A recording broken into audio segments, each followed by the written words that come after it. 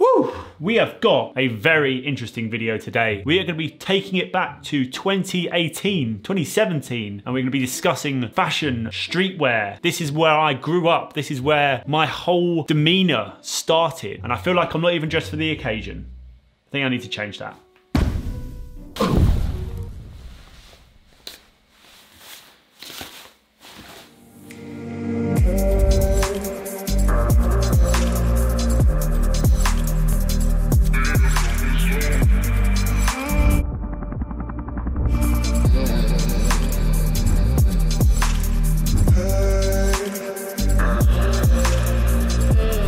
What is good, everyone, and welcome back to another video. Today we are going to be discussing streetwear photography, sneaker photography, fashion photography. It is a subject that is very, very close to my heart because for anyone watching who has been following me since the start, you will know that I basically built my entire career from streetwear photography, from sneaker photography, hanging out with my friends, taking photos of cool shoes. That is basically where I started my entire photography journey. Discussing this subject with you guys, I think is very important, and it will also give you an idea about how I think about photography when it comes to fashion, streetwear, how I think about it, my absolute process. We're going to go into about 5 or 6 different tips regarding streetwear, urban photography, getting you guys out there shooting absolute bangers. And I'm going to start off by headlining the main tip of the whole video, which is there are no boundaries when it comes to streetwear photography. I'm going to show you guys my best streetwear photos and see if you can work out what this means by just looking at these pictures.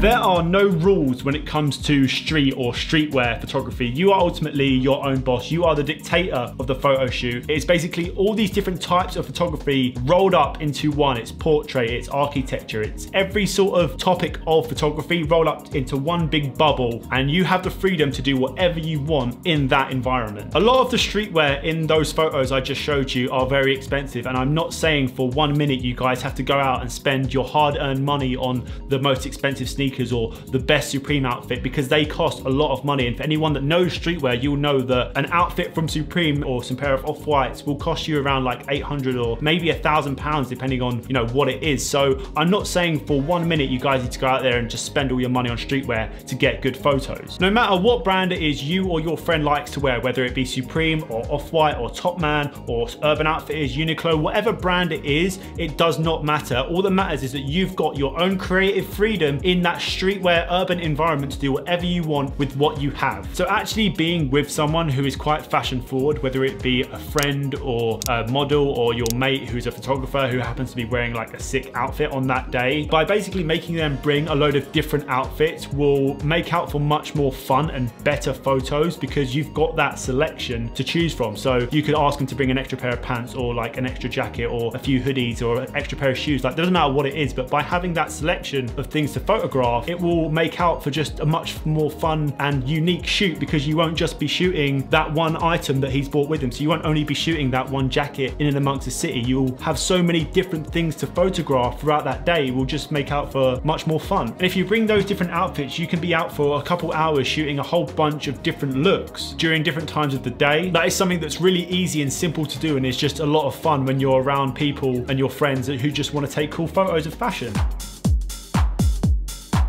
Every single time, without fail, before I step out of my front door, I always make sure I have a location in mind that I'm going to be going to so that it actually complements the outfit that I have with me. For example, if I'm taking with me quite a bright colored jacket like this blue and yellow Supreme North Face jacket, I will try and find locations to shoot that particular item that are either very desaturated, that don't have any color at all, or something that matches the jacket. So like a yellow staircase, or I took this to a really, really cool location in the arches because I knew that that particular jacket, because it is very bright, will look amazing in the location that is quite desaturated, and it takes a lot of the attention away from the background because your clothing item or whatever you're shooting grabs the attention straight away. And then for someone to look at that photo and think, oh, he's got a really, really cool Supreme jacket on, this location that he's in is also amazing, it just complements the whole outfit photo literally 10 times better than just finding some, I don't know, just a really, really crappy location that you just kind of want to get a photo of your outfit, and it actually has no artistic feel to it. Whereas if you actually think about planning and think about where you are gonna go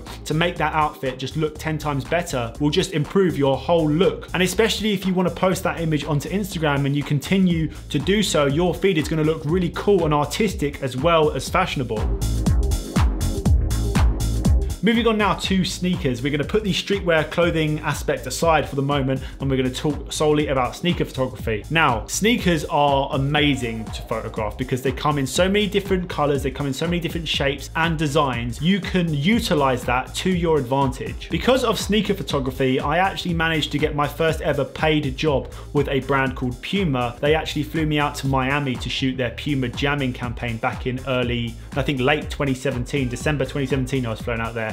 And they basically paid me to go out and shoot their shoe campaign. And the reason why that came about is because I got really creative online with sneaker photography. Because I had a bunch of different sneakers at that time, photography for me was just a hobby. And I would take those sneakers around London just to cool locations that I found online and on Google or whatever. I'll take them to those really cool locations and shoot them so that I could draw more attention to not only the shoe, but to the background and my surrounding. If I was feeling super creative, I would experiment with like water and fire and smoke within the shoe sneaker photography so that it would enhance the look of the product, but also it create a much more dynamic artistic look to the photo, like I mentioned before with the streetwear images, but for sneakers. So ultimately, my top tip for sneaker photography is use your surroundings to your advantage. Use your city, use what's in your home, and just take that time to think outside the box.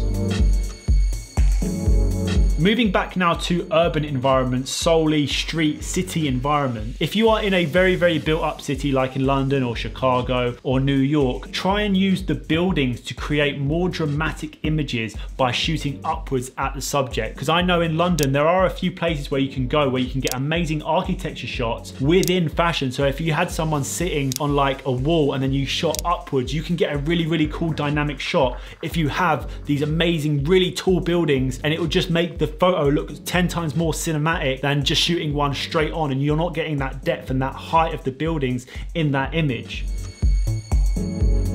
And also timing. Timing is very important when it comes down to doing streetwear photography in the city, because if you get up super early, you can get to these really cool locations before like anyone else has been there, and you won't have to sit there and wait for people to move out your way, or you can get really cool shots in the middle of a road at like 5 AM when there's no cars on the road whatsoever. Because I've had experiences where I've got up really early and got amazing photos and we've stayed out, more people start to like appear in the city and it starts to get busier and busier, and then it gets harder for you to get shots because there's just people in your way and it just gets very frustrating. Choosing your times very carefully is another very important thing to take into consideration when doing streetwear photography.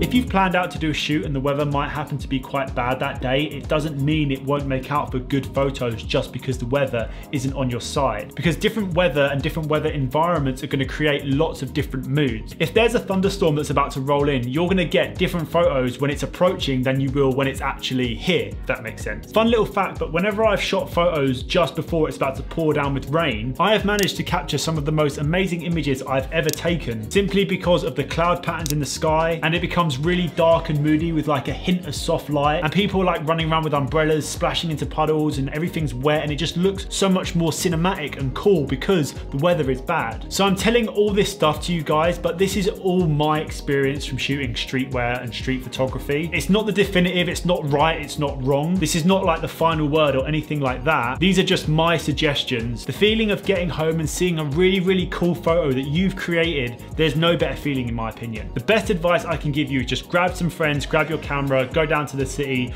go to wherever and just explore. If you have some really cool streetwear photos that you want to share with me, tag me on Instagram. I'd love to see what you guys have created. So thank you guys so much for watching. I hope these tips did help, and I will see you all very soon in the next one. Don't forget to like, comment and subscribe, and I'll see you all very soon.